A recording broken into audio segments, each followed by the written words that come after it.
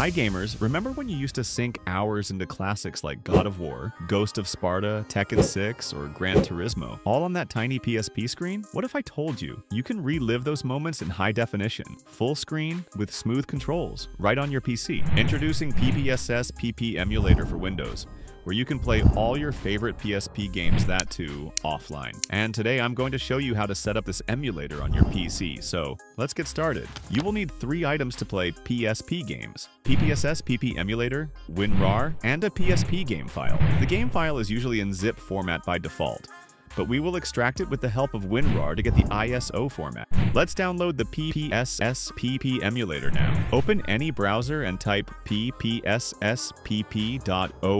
in search bar and hit enter. Go to download section and click to download PPSSPP emulator for Windows. Once download, go to the location of the download and double-click to install the emulator.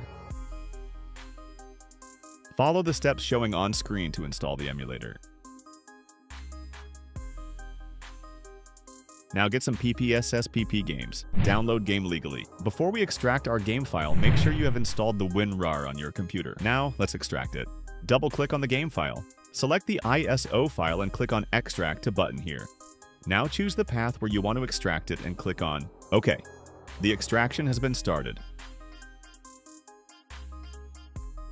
Once it's done, go to location of the extraction. Here is our ISO format game file. Now open any drive and create a new folder here and name it as you like. I'm naming it as PSP Games.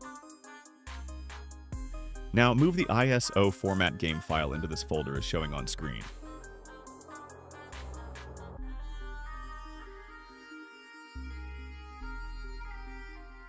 We have moved our ISO file into this folder successfully.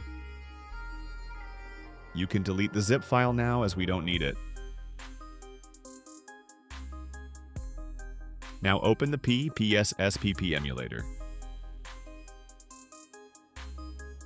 As you can see, there is no game showing here yet. We have to add that newly created PSP Games folder manually. Click on Browse and find the location of that folder. Select it and click on this button. The game file will pop up automatically. You can play it now just by clicking on it. Double-click on the screen for enabling the full screen. Our game started running fine.